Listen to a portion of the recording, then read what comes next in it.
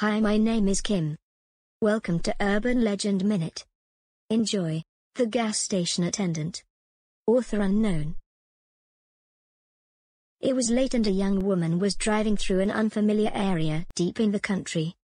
Her car was old and unreliable. Soon she realized that she would have to stop for gas.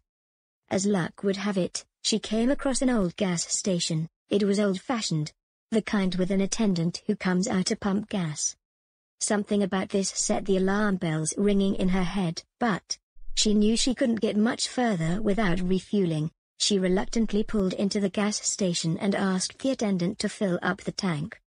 The attendant seemed nervous as he filled up her gas tank, but he finished the job and came over to the driver's side for payment. She gave him a $20 bill and he examined it carefully, then told her that it was counterfeit. The attendant then explained that he would have to take her to his office and call his manager because it would have to be reported to the bank. Once he convinced her to come with him, he explained that the bill wasn't counterfeit.